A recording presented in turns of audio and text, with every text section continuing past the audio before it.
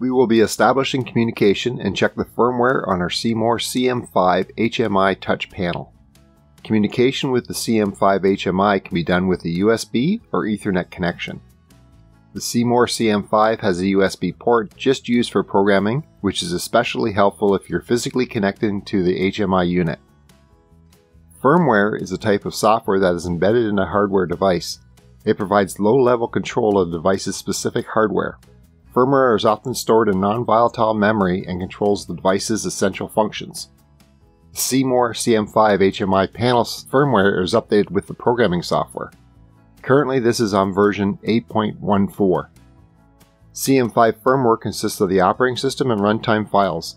Let's get started communicating and checking our firmware. Detailed information contained in this video can be found at accautomation.ca. A link has been put in the description below. If you have not watched the other videos yet, there will be links in the description below that will start you at video 1. There will be links to the rest of the videos in this series as well. Establish C-More CM5 communication. Start the C-More programming software we installed in the previous post. When the software starts, the What's New feature guide will be displayed for our version installed. Once we have read the improvements and fixes for the software, select the Don't Show Again button. Select Close. There are a few ways to program the C-More CM5 HMI from our computer with the C-More programming software version 8.00 or higher. We will be using the Ethernet plugged into our network router. The Ethernet cable could also be connected directly to the computer. A USB cable can also be plugged into the back of the C-More HMI and the computer on which you have installed the C-More programming software. The USB port is only used for programming. The Ethernet port can be used for programming or communication with devices like a PLC. Start a project window appears when the C-More programming software starts. You can change this option by selecting the option at the bottom of the window.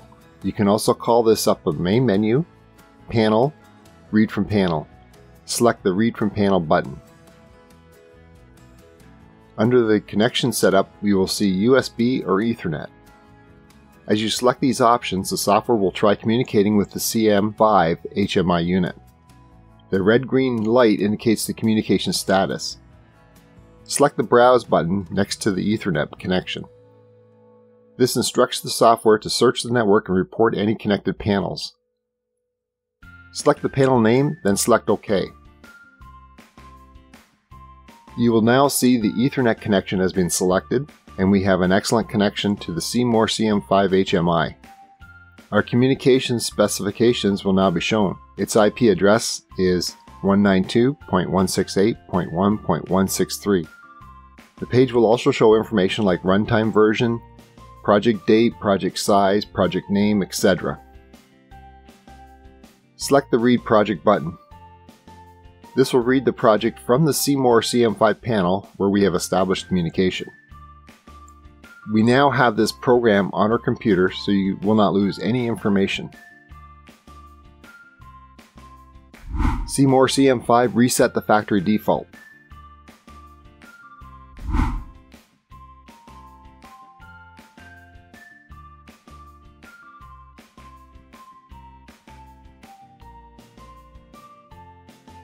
Resetting the CM5 back to the factory default is helpful if you want to start all over again for your program.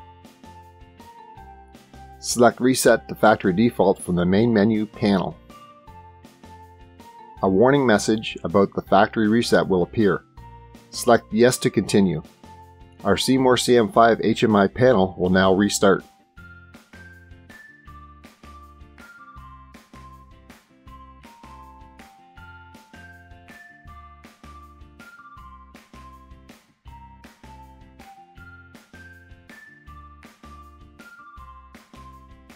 As mentioned in our warning, we will calibrate the touchscreen now.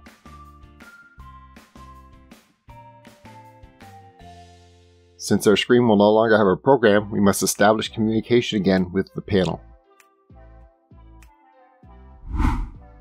C-More CM5 download program firmware.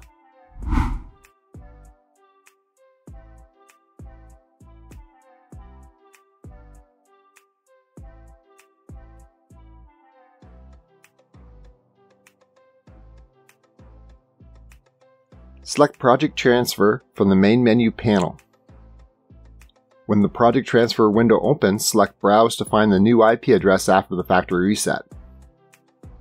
This will search the network for any C-More CM5 panels. You will see our HMI physical MAC address, IP address, and name. Our existing firmware, or FW version, is displayed. A checkmark beside the number indicates that this is the same as the CM5 programming software. Select the HMI, then select OK. The information on our CM5 panel is returned. Select Transfer to write the program back into the CM5 HMI.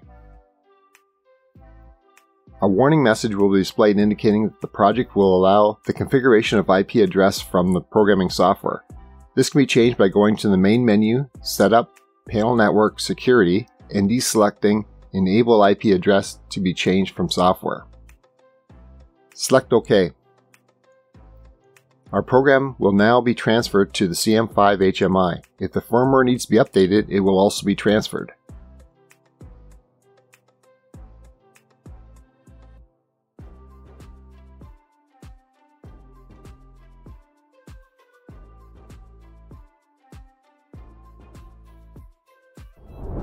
If you enjoyed this video, please hit the like button below. If you have any questions about the video, please leave a comment below and I'll do my best to answer it. If you want more information about us or you want our free ebooks on numbering systems or robust data logging, please click on the link in the description below to get it. A new video is posted every Monday, so make sure you hit the subscribe button to get more videos like this in the future. Remember to click the bell beside your subscription to actually receive those notifications. Thanks so much for watching. I'll see you next time. Stay safe.